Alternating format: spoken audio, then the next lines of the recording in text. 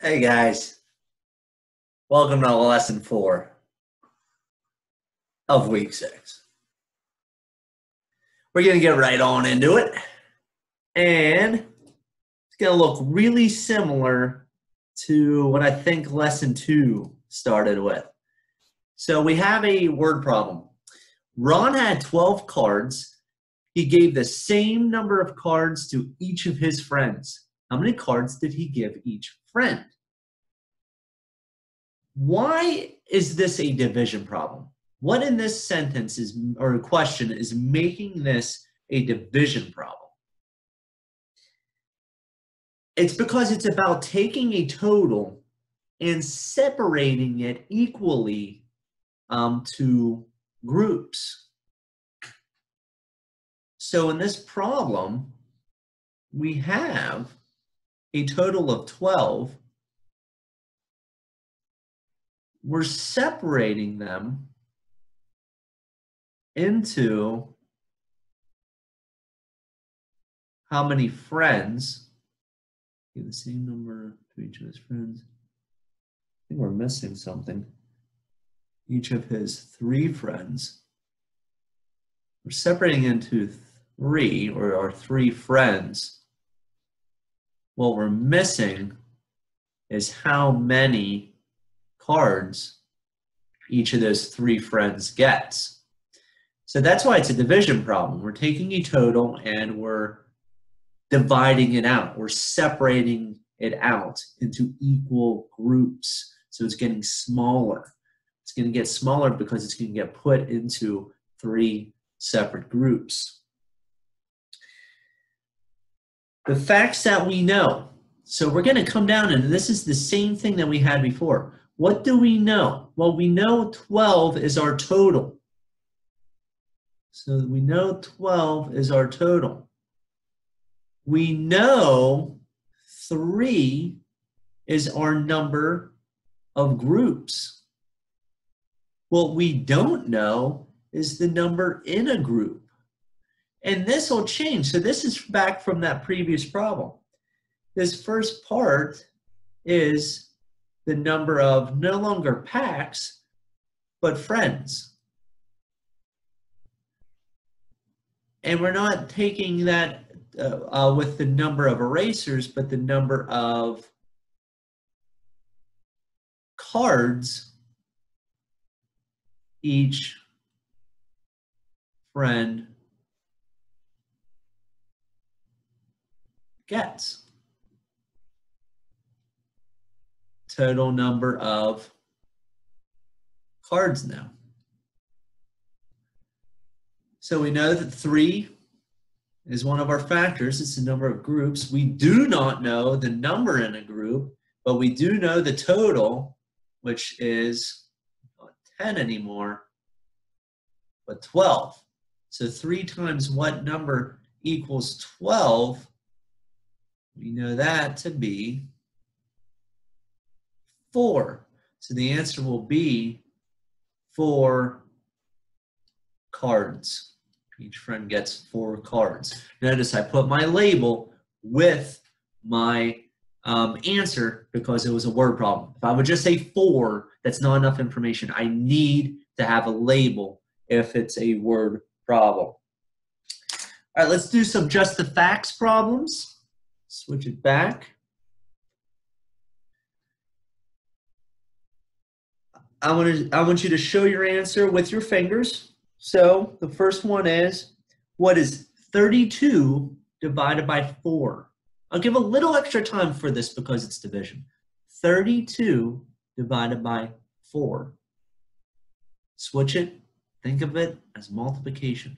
So 4 times what number gets you 32?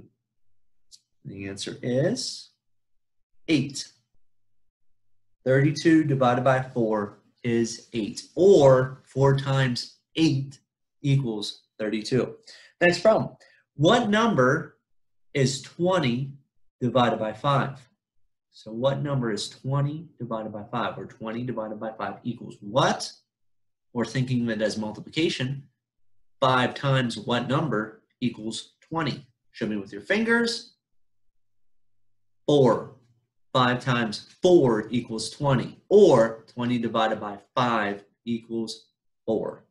And the last one, what is 18 divided by 2? What is 18 divided by 2? Or, again, inverse, 2 times what number equals 18? Show me with your fingers. 2 times 9. 2 times 9 equals 18, or 18 divided by 2 equals 9. Open up your book to page 72. We are, of course, on lesson 4. Key idea says multiplication and division are inverse operations. You can use factor times factor equals product to model both multiplication and division word problems. Here's our problem. Maya has 28 flowers and 4 vases. She wants to put the same number of flowers in each vase. How many flowers should she put in each vase? So we know our total number of flowers is 28. We're going to divide that or separate it into 4 vases. So I mean, you can picture 4 of these, 4 vases, 4 of them. We have 28 total flowers, and so we're going to start putting the equal amount in the 4 vases. How many flowers do we end up with?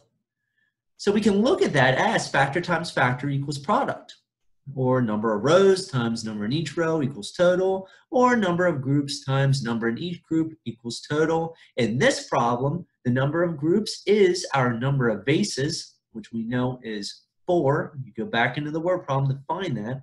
Is 4 times the number of flowers in each vase, that's the thing that we don't know, equals the total number of flowers. That was our first piece of information they gave us, 28. So they rewrite that as 4 times unknown number equals 28. Think an array of 28 circles and 4 rows has how many circles in each row? How many circles in each row? Well, they're asking us, what is this blank? 4 times what gets you 28? You could make that an array, 4, and go until you get 28. The answer would be how many, well, I'm saying how many rows. They're saying how many circles in a row. They're saying if it was like this, 1, 2, 3, 4, 5, 6, 7, and have 4 of them, how many are in row? 7, where the blank equals 7. 4 times 7 equals 28. Unknown number is 7. And then this is a word problem, so we would say 7 flowers, or Maya should put 7 flowers in each vase. For the try this, draw a line to match the word problem with the equation that models it. 1, Susan wants to arrange 24 chairs, well, that's our total, and 6 equal rows. How many chairs should she put in each row? This is a division problem, but we're going to write it as a multiplication problem with an unknown. I know that 24 is our total. Oh, I got to go further than that because look, that's our total or our product in all 3 of these. So I don't know yet. I know that we have 6 equal rows. So that's how many rows? That would be our first number. And there you are. Our first number right there, 6. It's also the only one that has 6 in it. So right there, 6 times unknown number equals 24. 2, Devin has 24 bananas. There's our total. Again, that's our total for all 3, so we need to go further than that. He wants to put 4 bananas in each bag. How many bags does he need? So the bags would be the number of groups, unknown. So it's one of these 2. There's 4 bananas in a bag, so there's 4 in each group. That one has 3, that one has 4, and there it is. And the last one, Julia has $24 to buy notebooks. Each notebook costs $3. How many notebooks can Julia buy? $24 is our total. Each individual notebook costs $3, so that's going to be our second factor, and that matches with this multiplication sentence or equation. Blank times 3 equals 24. Turn the page. We have for 4, 5, 6, and 7 word problems. You're going to read those. You are going to turn them into a multiplication sentence, find the missing number, and put that missing number into the answer. For instance, number 4 says, Carlos put 48 toy cars in 6 boxes. So I know this is a division problem. I know it's a division problem that's saying 48 divided by 6 equals what? But I'm going to turn that into a multiplication sentence. I know that that total will be the answer to my multiplication problem. 6 boxes represents the groups. How many go in each box, or how many in a group, is our unknown. So 6 times blank equals 48, and then you solve it. Figure out what that blank equals. Whatever goes here also goes there. And do 5, 6, 7. Reflect says when using factor times factor equals product, does the order of the factors matter? So what they're saying is if I took this, does it matter if I put the 6 here or the 6 here? No, that doesn't matter. But what does matter is understanding that 48 was our total and that belongs over here in the product, that it's not a factor, that your quotient or your total is over here, is our product or our total in our multiplication problem. 6 is one of our factors. The unknown is our other factor. It does not matter if the 6 is here or if the 6 is there. You'll still end up with the same answer. When you're done with those problems, you will move on to the practice page. Same as what we were just doing, write a multiplication equation with the square as the unknown number to model each word problem. Solve the equation, then write the solution in a complete sentence. The complete sentence is already written for you, you're just putting the number in there. So in this one, we're trying to find out how many pens, blank pens, whatever that blank is there. You'll put the multiplication sentence over here. Again, I would probably do the division one first. I'd probably do division first. So this is 36 divided by 4 equals what? And then I will turn that into 36 goes here. 4 sheep and a pen. So that is how many are in a group. We don't know how many groups. There's my multiplication sentence. Find out what the blank will equal, and then write that number again there. So take your time, do those. That's all the new work. Tomorrow we'll do the review and the assessment, and I'll also have the unit assessment posted too, which is everything that we've done through this entire unit.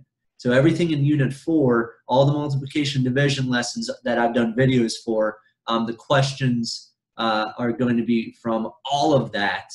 So that's going to be posted as well as the unit, I think it's called a post test, Unit 4 post test. So you'll have 3 things tomorrow that'll be part of Lesson 5.